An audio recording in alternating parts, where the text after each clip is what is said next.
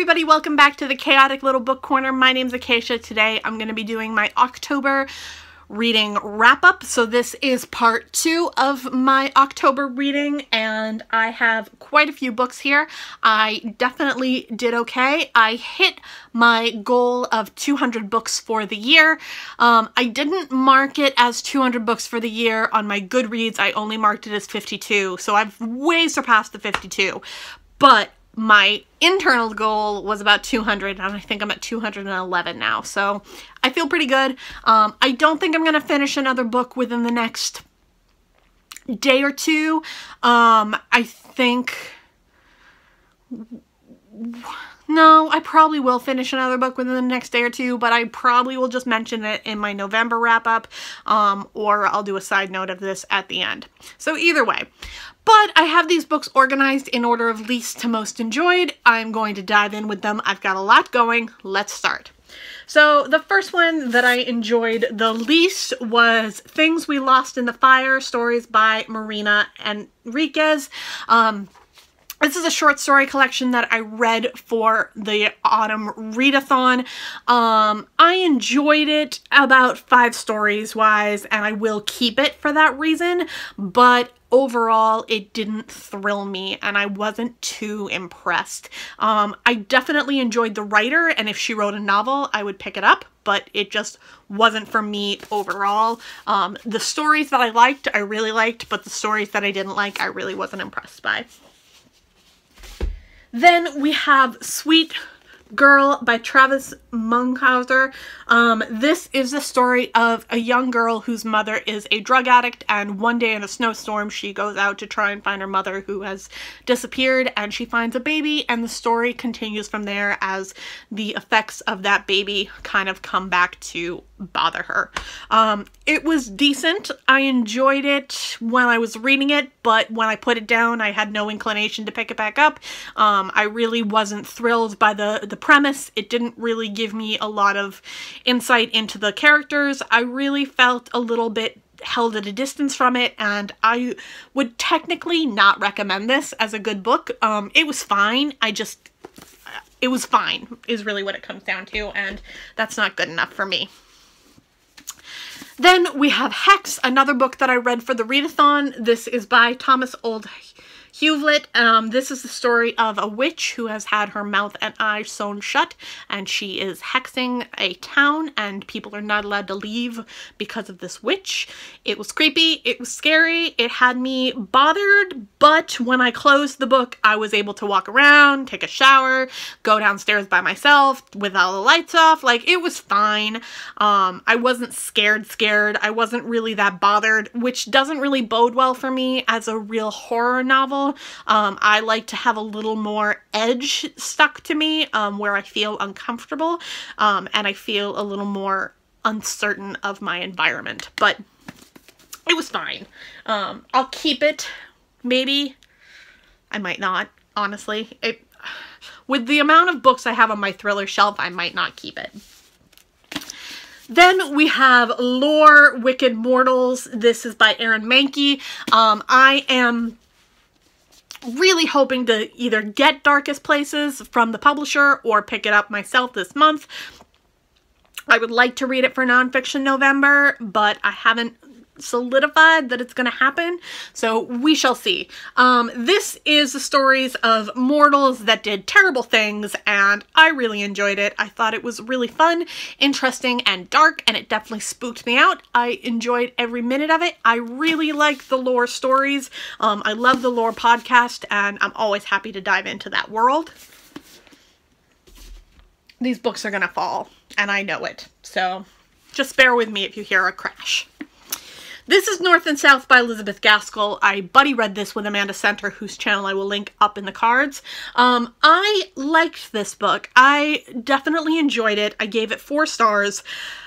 Liked it better than I thought I was going to when I first started it, but I still wouldn't say that it's a favorite classic. It is not something that I really adore. It is not something that I feel very strongly about.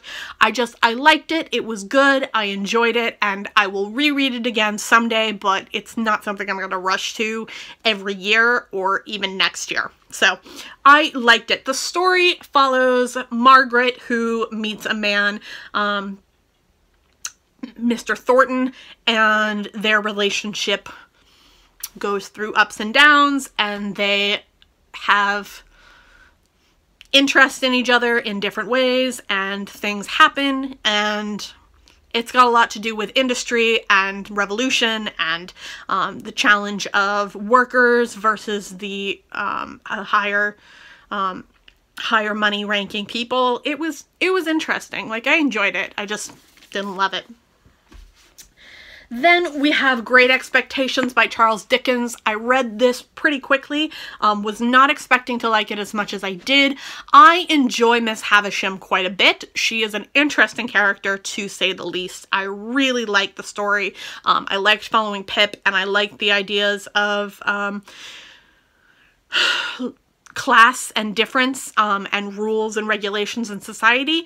I definitely would recommend this book. I had a lot of fun reading it. I read it when I was in high school and I didn't love it, and this time around I really enjoyed it. So I think I had to grow quite a bit to find myself happy with this, but I enjoyed it. Then we have The Corset by Laura Purcell. This is the same author as The Silent Companions. I really liked The Silent Companions, and I read it last year for the Autumn Readathon. This year I read The Corset for the Autumn Readathon. I liked this a lot. This is the story of Dorothea and Ruth is a murderess, and Dorothea is a woman visiting her in prison. It was dark. It was really, really atmospheric. It was really, really enjoyable. I really liked the plot. It had a little bit of an Infinity feel to it by Sarah Waters, and I liked that. I like Infinity, so I was really happy with the ideas, and it definitely made me enjoy it quite a bit, and I will reread this for sure. I really liked it. Then, for the first time, I read some Patricia Highsmith. This is Edith's Diary. This was a psychological thriller about a woman who her life starts to crash down around her, and she starts to write in her diary things that are not true, but she believes them and starts to live her life according to what she is writing in her diary, and things get out of control. I really liked it. I thought it was spooky and creepy and eerie, and I had a lot of fun reading it. I definitely would recommend it, and I'm going to read more Patricia Highsmith as soon as I have the capacity to do so. Ooh, my arm hurts from carrying all those books in the thumbnail. It's fine. Just a lot of books. Okay. Then I did a reread. This is The Book Collector by Alice Thompson. This time I gave it 5 stars. I really loved it. I really enjoyed it. This is a story of Violet, who falls in love with a man who marries her, and he has a secret stash of fairy tales that she tries to get her hands on, but he gets angry and sends her away to an asylum where women are starting to disappear, and the story progresses from there. It is creepy, eerie, wonderful, and I super enjoyed it. I would definitely recommend it. This is the 4th time I've read it, and I really loved it. Then we have Melmoth by Sarah Perry. I've heard some people didn't like this. I really enjoyed it. I like Sarah Perry as a writer, and I felt really unnerved by Melmoth. I liked the narrator of this. It felt a little... What's the book? Crimson Petal and the White, and I enjoyed that. I felt really connected and really creeped out and really unnerved, and I really enjoyed that. So I would definitely recommend this. This is the story of a woman who is given a bunch of papers by a man who is telling her that Melmoth is coming. Melmoth is this woman that wanders the world alone and asking those who have guilt to come join her in the world of loneliness. It was creepy and eerie and a lot of fun. I definitely enjoyed it, read it within one sitting. It was definitely worth it. Then there was this one that I just gobbled up. This was also for the Autumn Readathon. This was for a young female protagonist, story. That was the what's the word I'm looking for? Prompt.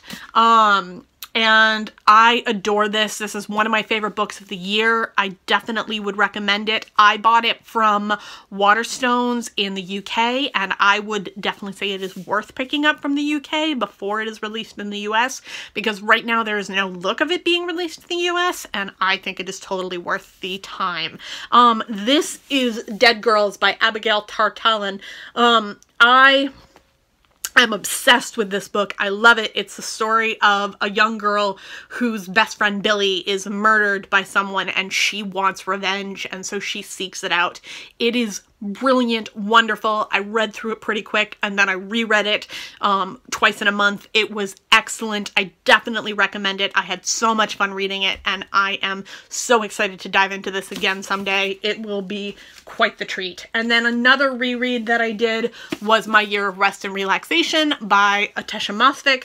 I love this. This is my favorite book of the year. I was definitely happy to reread it again so quickly. I had a lot of fun with it. It is the story of a woman who is taking medication to make herself sleep for a year so that she can kind of drop off the radar, and her life and how it spirals out of control and what medication can do with side effects and treatment and how that looks, and mental health and how that looks, and the experience of feeling lost and lonely and unwanted. It's just really interesting and really well done. I definitely recommend this. This is my favorite book of the year so far, and I don't think it's going to be replaced. I definitely would recommend it.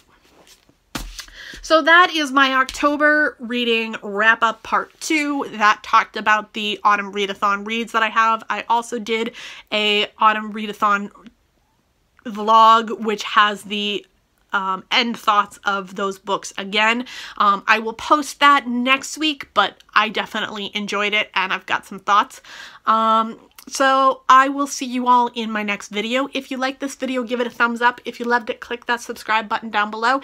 If you have any questions, comments, or quandaries, go ahead and leave them in the comment box. I'll see you soon, and I'll talk to you then.